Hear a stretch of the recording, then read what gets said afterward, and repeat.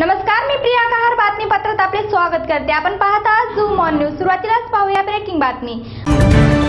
लोकसभा निवडणुकीतील दुसऱ्या टप्प्यातील मतदानाला सुरुवात झाली आहे, पण काही ठिकाणी मात्र मतदानावेळी गोंधळ उडाल्याचं पाहायला मिळालं। नांदेडमध्ये अनेक ठिकाणी वोटिंग मशीन्स मध्ये बिघाड झाल्याचं समोर आलं आहे। भोकर, नायगाव, मुखेड, नांदेड उत्तर आणि दक्षिण, देगलूर या ठिकाणी एकूण 78 मशीन्स बंद पडल्या। त्यानंतर प्रशासनाने या मशीन्स बदलल्या आहेत। सोलापुरातील नेहरूनगर इथल्या क्रमांक 167 मतदान केंद्रावर 1 तास मतदान उशिरा सुरू झालं आहे। ईव्हीएम मधील तांत्रिक बिघाडामुळे मतदान केंद्रावर मतदारांना 1.5 तास ताटकळावं लागलं होतं। त्यामुळे 167 क्रमांक मतदान केंद्रावरील मतदारांनी वेळ वाढवून देण्याची मागणी केली आहे।